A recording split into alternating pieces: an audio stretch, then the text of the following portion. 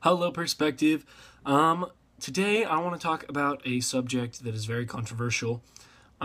Recently, I was hanging out with a friend of mine who's Canadian, and he was talking about how, we just randomly came up in conversation that he can't be a dual citizen of both Canada and America.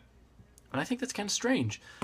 See, it used to be that if your parents were from two different countries or you lived in a country long enough, you could become a dual citizen. You belong to two countries instead of just one.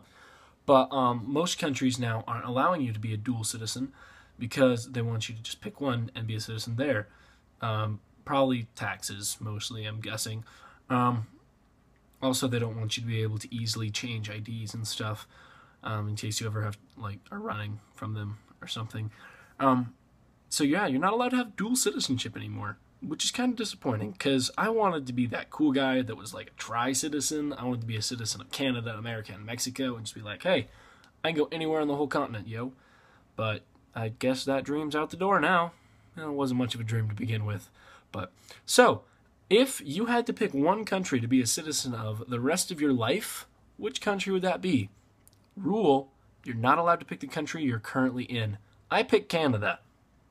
I mean, it's kind of nice, a little bit of snow, a couple of mooses, but other than that, it's pretty much way nice up in Canada. So that's what I would go for if I had to pick a different country to be a citizen of the rest of my life. So comment down in the comments what country you would pick to be a citizen for the rest of your life, and also share with your friends, Facebook, like, and comment. That helps get discovered and bring our ideas around the world. So don't do drugs, stay in school, don't eat roadkill. Have a good one, Perspective.